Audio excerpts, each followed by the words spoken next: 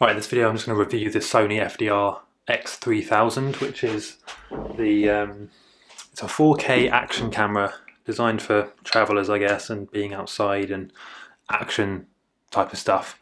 And so yeah, this is the camera. What I'll probably do is overlay some better footage of just this camera. So in a nutshell, this is the only video camera I've been using for travel videos, apart from what you're seeing this filmed on, which is a Sony RX100 Mark VII. What I think I'll do is just go through a few basic points about this camera and answer the question, should you buy this in 2020? Because the chances are you're looking for a camera, the new GoPro's just come out, you're probably wondering, is it worth getting this Sony still? Because to be honest, this has a lot of good features that the GoPro, yeah, it has some of the features, but this is a fraction of the price. And also, it's just good. It's just a very good alternative to GoPro. There's one major thing I think is best about this camera, which in my opinion makes it far better than GoPro. So I actually did buy a GoPro Hero 7 Black, I believe. It was a 7 one. And I returned it. And the reason for that is that you can't easily take the battery out. The two that I got, the battery case just would not, you would open the battery case, try and pull the battery out, and you have to pull on that tiny stupid little ribbon thing that GoPro batteries have. It's just a tiny ribbon, and if you rip it, you can't get your battery out and you're stuffed. Now, if you're like me and you actually produce hours of video content a day sometimes, you need to be able to take out your batteries really quickly. So this is how easy it is on this camera. This is how easy it is on this camera. I don't even need to take it off the tripod.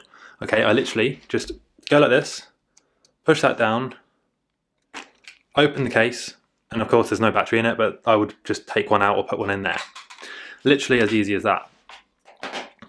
And that is such a huge time saver for me. And that's the reason I love this camera, because you can easily change the battery. Now in terms of wide angle, what I'm going to do is I'm just going to overlay some footage that I've taken with the Sony FDRX3000 camera. Because that's the best way of showing you. It's a really good camera. The benefit of it is that you don't need to worry about making sure you've got everything in the shot. You literally just hold it so it's pointing at you, basically. And as long as it's pointing at you, you're going to get pretty much everything in that shot, with some exceptions, And it's the same thing. If you want to film something over there, you literally just hold it. You could hold it anywhere. And because it's so stabilised and such a wide angle, you're always going to get the shot. Now in terms of quality, yes, it can do 4K, but realistically, nobody's watching 4K. Nobody's using 4K videos. If you go to YouTube, you're either on your phone, in which case the most quality you're going to use is 1080p, or you're on your laptop, in which case you're sort of dependent on your internet connection. If your internet isn't super fast, you can't even watch 4K. And if you're like me and you have a MacBook Pro, a MacBook Air I should say, your screen can't even support 4K videos. You can't even see that high of a resolution on your laptop anyway. So there's really no point to having 4K. That being said, it can do 4K. But if you're comparing, the 4K capability of this to the GoPro, no one cares about 4K. You're watching this in 1080p. You watch probably other travel videos in 1080p. Unless you've got a giant monitor, giant TV screen. No, the world isn't ready for 4K videos. And that being said, they're also a nightmare to edit, by the way. They take up loads of space. Everything takes 10 times as long to edit, to render, to export. So realistically, you're not going to use the 4K anyway. So really what you'll be using when you buy this is 1080p. And for 1080p, it is perfect. This is stabilised, and better than that, it's actually optically stabilised, meaning that there's a physical lens inside here that actually moves around. And this means that, yeah, you get great stabilization, but it also means that the camera doesn't crop into the image much. Compared to the GoPro, which you might lose with stabilization on, you might lose 10% of the image width, of the field of view. That's how stabilization works. What they do is they record the image in, let's say 100% width, and then when they stabilize it, what they really do is they trim the video by about 10 or 20%, and then that small frame, to stabilize the video, they just move that frame around within the bigger frame that the camera has actually filmed. So the camera, in the case of GoPro, captures 100% of the frame, And then to stabilize it, they just take in a smaller frame. So they cut the video, they take a strip around the edge, and then they just electrically move that frame around to try and keep whatever is in the middle stabilized, basically. This is a bit different. So what this does is it actually stabilizes the whole image, the whole frame, electrically and also optically, so with a physical movement of the lens. Now, yeah, you probably don't care about that, but it makes it better, in my opinion, because it means you get the full frame.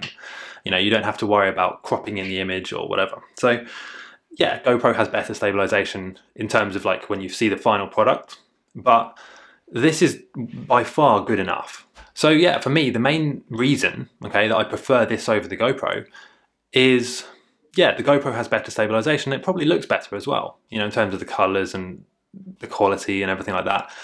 But in terms of realistically using it on a day-to-day basis, because I've tested both, right? And remember, I film for hours a day sometimes. Like when I'm on a trip, I'll film sometimes 3 or 4 hours of video content in a day. And for that amount of content, I need about 6 spare batteries, which I do with this. I have a pouch of spare batteries. But importantly, I can easily change batteries on this. If you've tried to change the batteries in a GoPro, especially the Hero 7 when it gets hot, okay, because it's very different when the camera gets hot because it's been recording for about an hour or so. The battery expands, and if your hands are sweaty, you're in Thailand or wherever, your hands are sweaty, it's hot and humid. The camera's been recording for half an hour, it's warm, okay?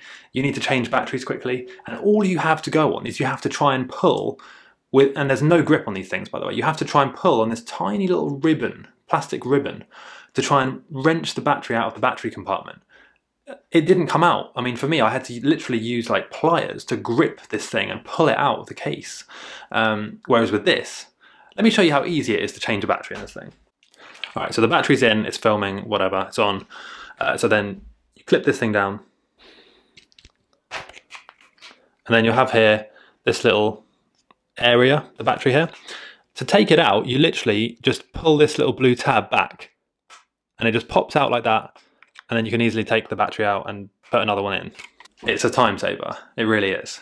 So, and if you combine that, by the way, with, I actually use a particular tripod called, I think it's the Manfrotto. There'll be a link in the description for this, but this is this tripod. Now, the reason I use this particular one is because to actually change the angle, all you need to do is press this button in. So I just literally press this button in, and the whole thing becomes loose. So I can just immediately get the perfect angle, like exactly how I want it, let go of the button, and it's locked in place. It won't go anywhere. And trust me when I say that is a huge time saver. To be able to just lock it in place like that, without having to unscrew something, without having to get all fiddly with the ball mount there. It's a big time saver. So I literally could just set this up as quickly as this. I could literally just put it down, arrange that, and let go of the ball mount, and that is, as you can see in the background, ready to film. It's in place, it's not going to go anywhere. Yeah, so what I might do is just link in the description to some videos I filmed on this thing. But more importantly, if you do want to get this camera, please click the link in the description. It is an affiliate link, so I will get a small commission, but it doesn't cost you any extra. And if you did like this video, it's a way of you supporting me without me having to have excessive ads or anything like that. So yeah, click the link in the description. I hope you get this camera because it really is a good camera. Like I feel, I've always thought if a camera is good enough, it should feel really fun to take it out and start filming things. And it is like that for me. All the time I think, when can I next get out and film with this thing? Because it's so easy to do. There's no barrier to creation here. You can literally just take this thing, press the button, and it turns on with one button. It turns on and starts recording immediately. You don't have to worry about the screen. You don't have to be distracted by any of that stuff. You just turn it on, hold it out, and you're immediately ready to go. So I will actually be making a few sort of tip videos about this, some advice, some little hacks that I found to be useful for using the thing, because like I said, I've used this thing for almost a year now, and during that year I've gone on lots of trips, and I've used it for, in many cases I've used this thing for hours per day, so I feel like I've got a good understanding of how it works. And by the way, this is not a tech channel, this is not a review channel. I barely make review videos on this channel. The only cameras I review are the ones I actually use every single day. I own 2 cameras, that one and the one I'm filming this video with, and that's why I'm reviewing them, because I use them so often and they are so good.